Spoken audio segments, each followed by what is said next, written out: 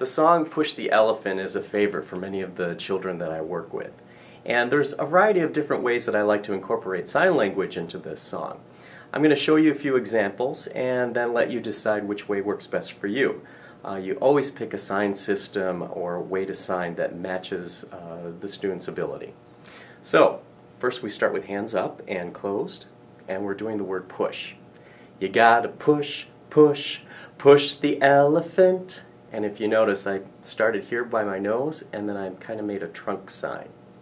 You gotta push, push, push the elephant, push, push, push the elephant, push the elephant, push, push if you wanna get the elephant out of the house. Now, if you know a little bit of sign, you probably noticed that when I sang out of the house, I actually did the word house first and then out. And that's a very ASL way of signing it. For our sake, we sometimes, with the students that we work with, we want to really match up the vocabulary sign word with the word that's in the song. And this may or may not be true. It really depends on the student that you're working with.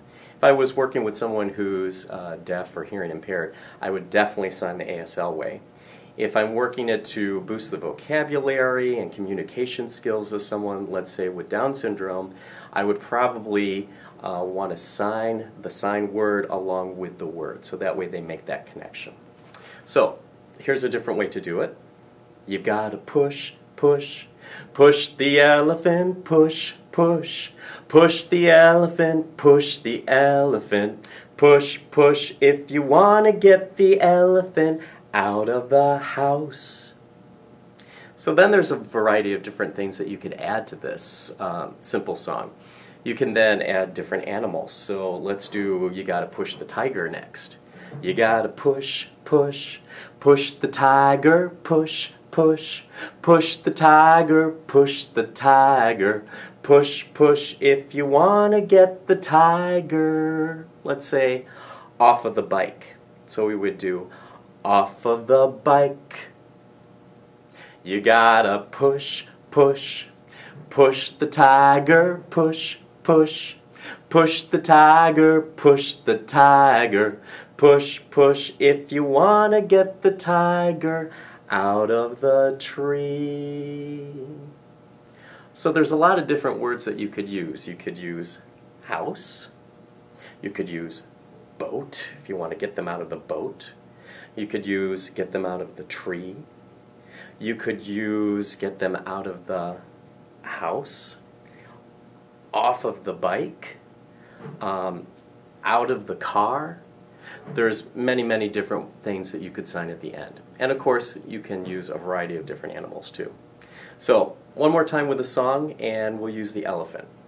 You've got to push, push, push the elephant, push, push, push the elephant, push the elephant, push, push if you want to get the elephant out of the car.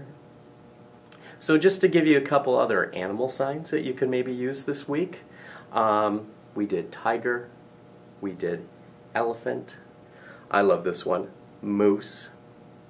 You can do dog, where you tap the side of your leg and then snap, dog. If you want to get the cat, if you want to get the lion, there's a variety of different ones, and you can probably research some of them online. There's many different resources that you could use. www.signingonline.com has a great course that you can even go through, and it gives you a video vocabulary list or dictionary that you can resource. And you can always ask me if there's a particular animal that you would like to know. I'm going to leave you with my favorite one, which is turtle. You have your thumb here and you kind of put the shell over it. So that's a great one to know. That's one of my favorites. So if there's any other animals that you would like to know, just leave a comment on the post and then I'll sign that for the next time. Thanks a lot.